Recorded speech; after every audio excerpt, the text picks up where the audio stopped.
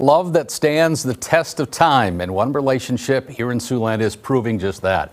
Ben and Betty Shapiro met on a blind date set up by Ben's brother. They say that they actually didn't like each other at first, but then in 1947, they tied the knot and never looked back, raising 4 kids right here in Sioux City who've now all moved on to other cities. These days, the couple lives at Heritage at Northern Hills Nursing Home. We asked what the secret to a 75-year marriage is.